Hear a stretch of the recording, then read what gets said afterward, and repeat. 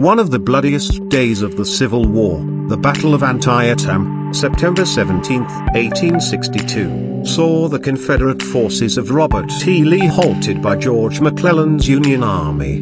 The battle took place near Sharpsburg, Maryland.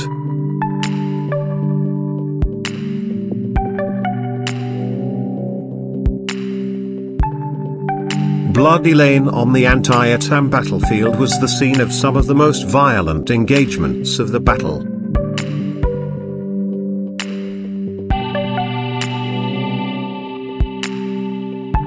Several dead soldiers lying outside of Dunker Church, which survived the Battle of Antietam and was used as an aid station, September 1862.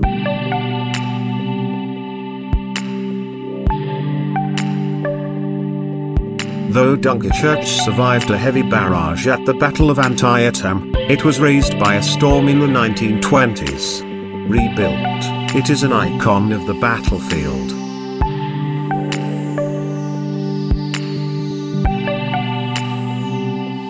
Union soldiers erected signal towers at various high points around the battlefield. Using a system of signal flags, they would report enemy movements back to General McClellan, September 1862.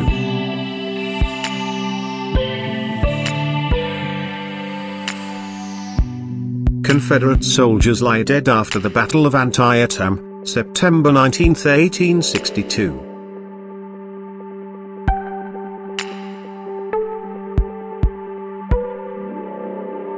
This is Union soldiers stand guard around the grave of a compatriot, killed during the Battle of Antietam, 1862.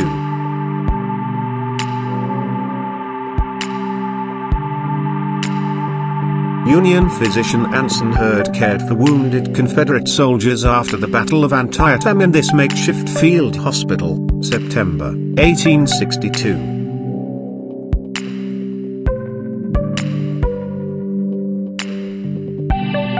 President Abraham Lincoln meets with General George McClellan at Antietam a few weeks after the end of the battle in October of 1862. This is headstones at the Antietam National Cemetery.